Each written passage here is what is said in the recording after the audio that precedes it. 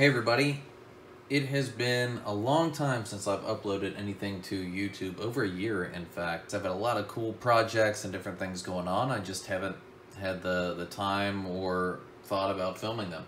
So figured I'd get back into it and shoot some videos of the different projects and things that I've got going on or that I've worked on over the past year or so. And in order to record those, I figured it'd be good to have a stabilization platform to shoot some cool quality video. So I was looking around online, figuring out if I would buy a gimbal for my iPhone or my GoPro when I saw my S550 hexacopter and the gimbal hanging from it. And I haven't really flown drones in a long time. I have a DJI Spark now that I fly quite a bit just because it's so easy, streams back to my iPhone.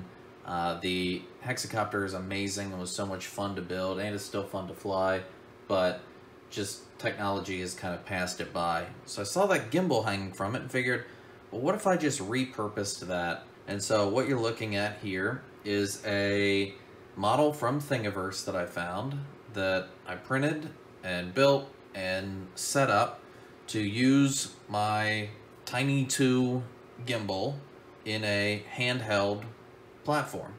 So I've made some modifications because I can't leave well enough alone, but I'll show you how this thing works here. So this battery goes in the back, little 1500 milliamp hour LiPo. Again, repurposing stuff from my drones. I'll set it down and then just go ahead and plug it in. So it will initialize, and now we're good. So now I'll cut to a quick demo showing it moving around, try to give a side-by-side comparison of how much it's moving versus what the GoPro actually sees. So you can see the gimbal's doing exactly what a gimbal should do, keeping it stable as I move it around.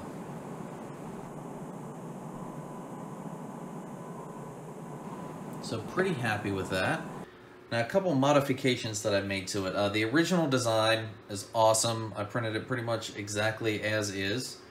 I modified it though to also include a cell phone mount.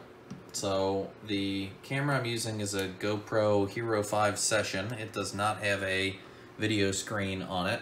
So by mounting a phone here and connecting to the Wi-Fi from that camera, I can get a live video feed. So as I'm walking around with this, I can frame up shots and change video settings if I need to, take still pictures if I want, anything like that. So that's a modification that I've made. The other thing is that this gimbal is designed to use PWM input. So the original design had a small joystick, kind of like this one here, mounted on the back of it to control the pitch, roll, yaw, etc. of the gimbal. I actually wired up an Adafruit Trinket 3-volt, which is a tiny little microcontroller that fits inside behind where this phone mount is, and actually will output PWM to the gimbal to allow me to control the yaw and tilt on this. So I got these little knobs here on the sides, and the yaw is really just for calibration to make sure that when the gimbal initializes I can get it centered. But if I turn this knob, you should see the gimbal will go back and forth. Now I've set the limits pretty narrow here just because I want to keep this in the center, but I could adjust it to where it turns all the way left or right.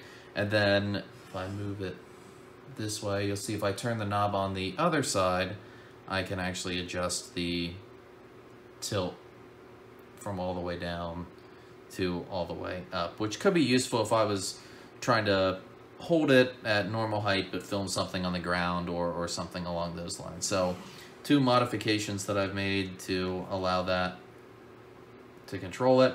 And it's nice that this gimbal has the 5-volt and ground and then the inputs that actually come out and feed that microcontroller inside there.